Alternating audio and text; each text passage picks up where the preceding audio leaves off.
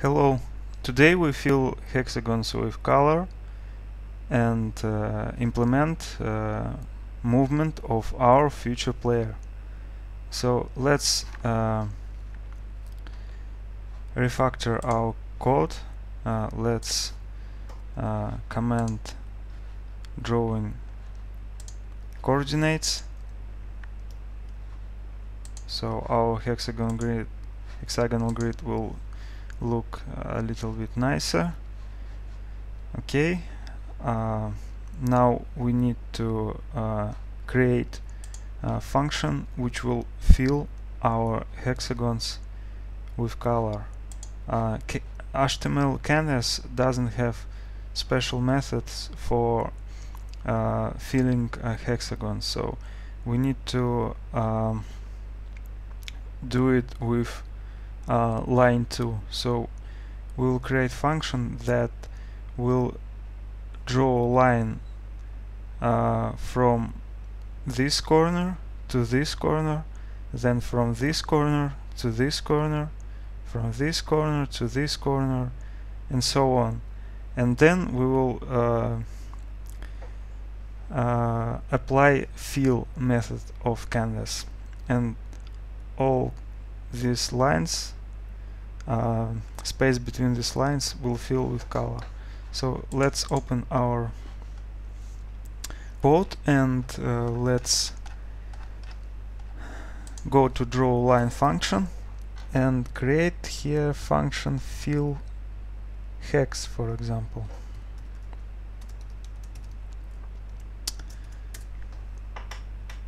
Fill hex, and it will take also canvas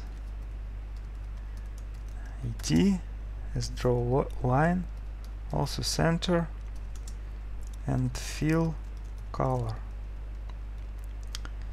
We will call this function from function draw hex as draw line function.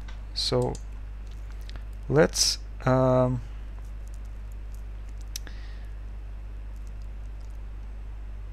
create variables which will hold our coordinates of our hexagon's corners.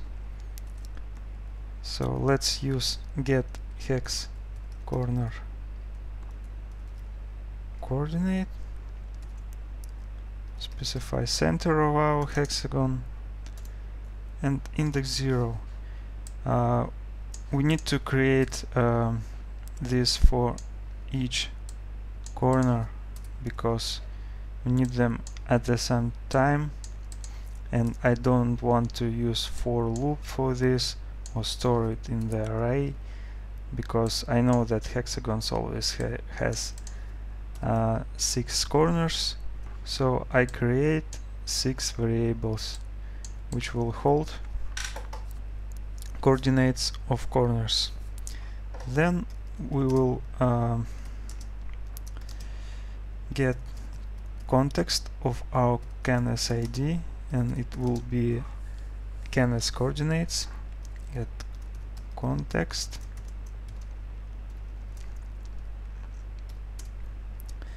then we will start to draw. Begin path, fill style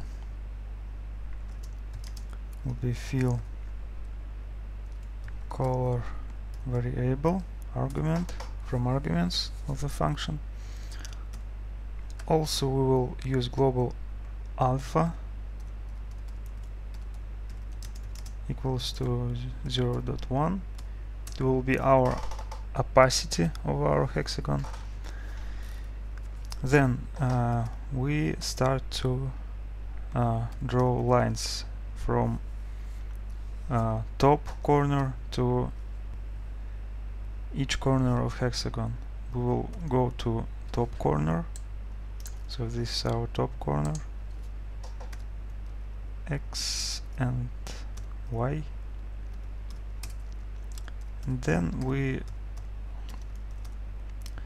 draw line to rest corners.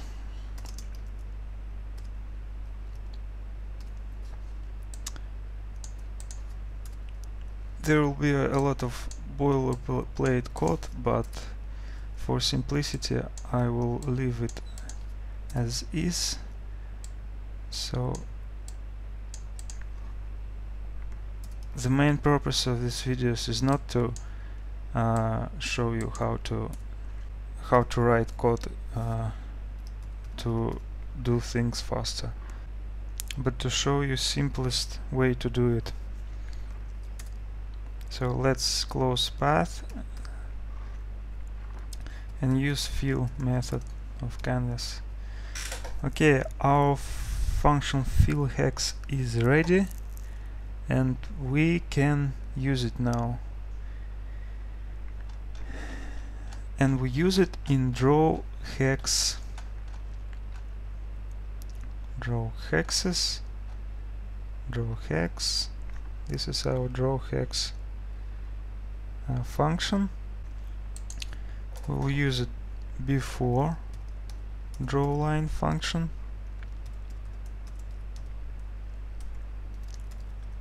We'll pass it canvas ID, center object, and fill color. Okay, now we need fill color argument in our draw hex function.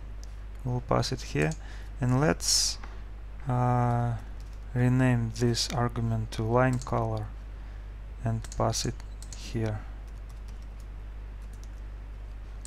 Okay, and these objects actually we can use start and end argument instead of these objects because they already are objects. So let's save, and now in draw hexes function we can specify, first of all, this will be our line color. We will use black, then width of line, and then fill color. We will use gray, and same we will do for bottom side of our hexagonal grid. Let's save, let's reload.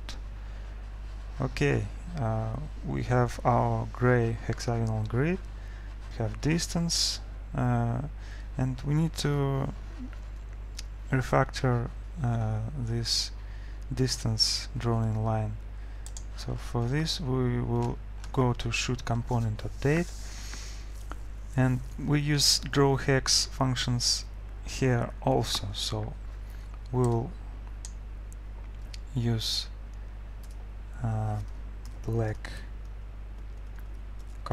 color line, we'll use gray hexagon fill color,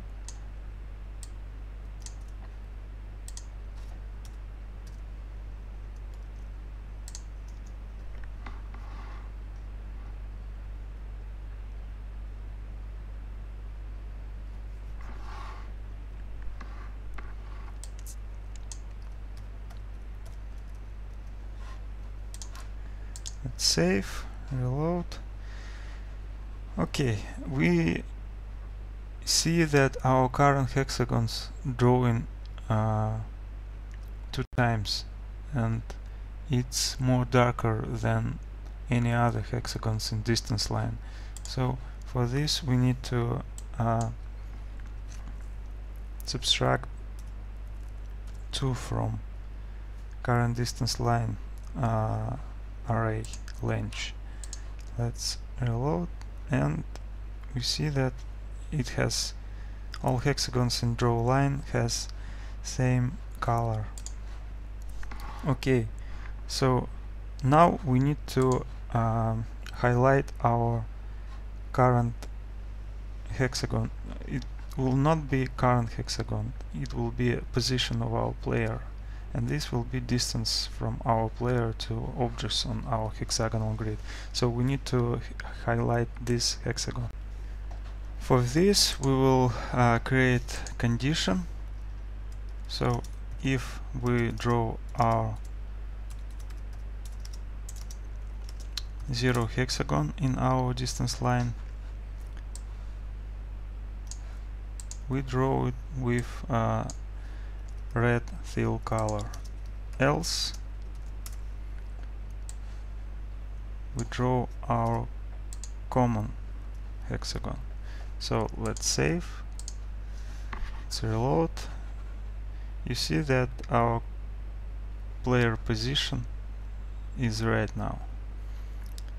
So what we need right now is to create a click handler which will move our hexagon player position to current hexagon. For this, let's go to our canvas and create here one on-click event handler and call it handle click. Let's create function handle click here, and let's bind this function in the constructor.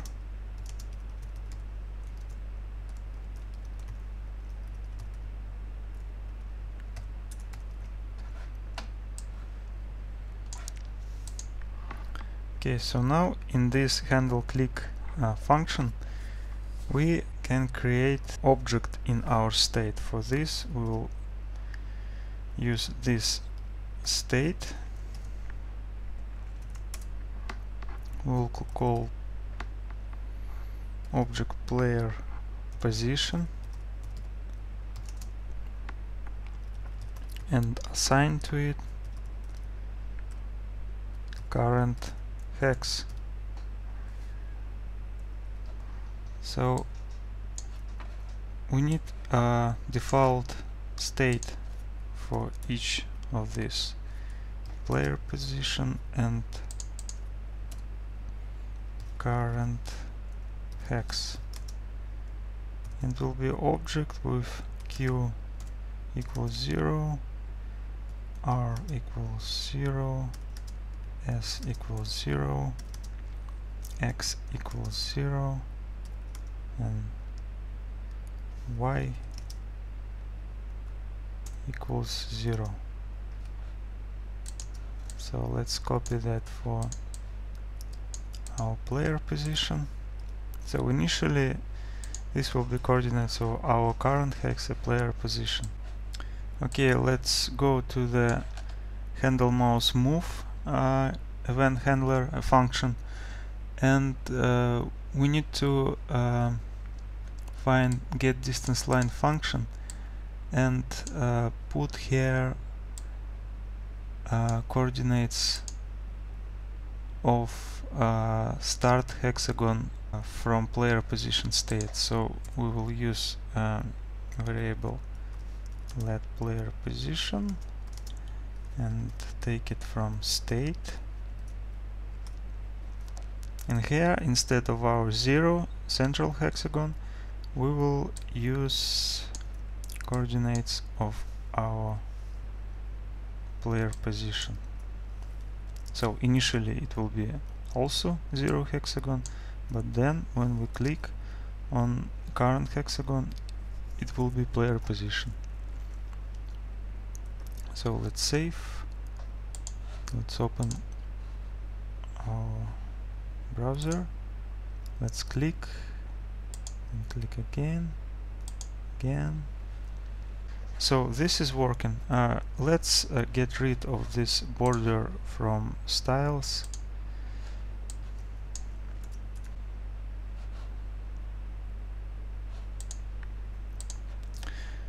Okay, in the next videos we will create obstacles. If you like this video, give it thumbs up and subscribe to the channel for the new videos. Thanks for watching.